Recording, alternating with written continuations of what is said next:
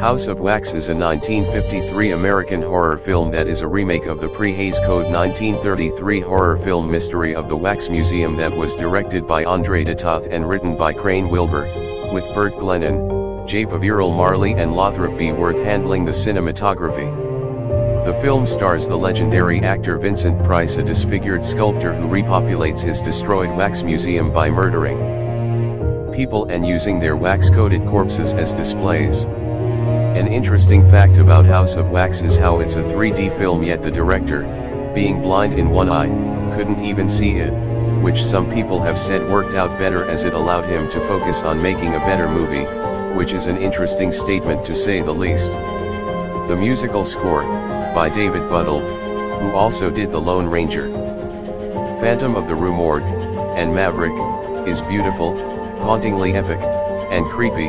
And regarding the cinematography, while it's not as good as later movies such as Halloween or The Good, the Bad and the Ugly, it's still detailed and uses rich color and shadow and distinctly has lush, almost gothic in a sense design.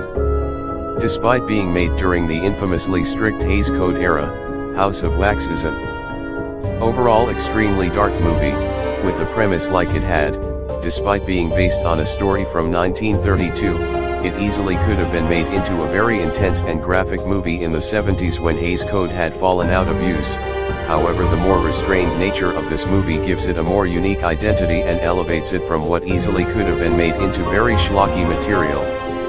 While it does have its moments, it more so hints at and alludes to horror rather than outright showing it. The scenes that are supposed to be dramatic are suitably so, but the other scenes almost feel like they're from a different movie to an extent.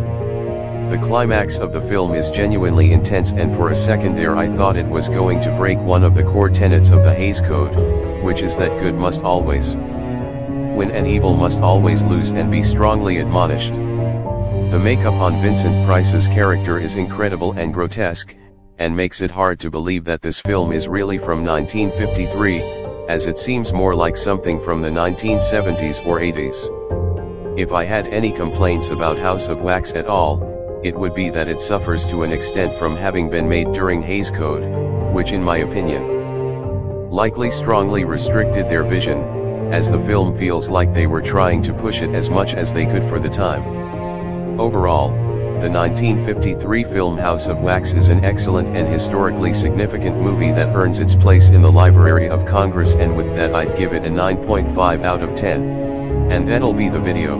Thanks for watching, and if you enjoyed it please be sure to follow me on social media.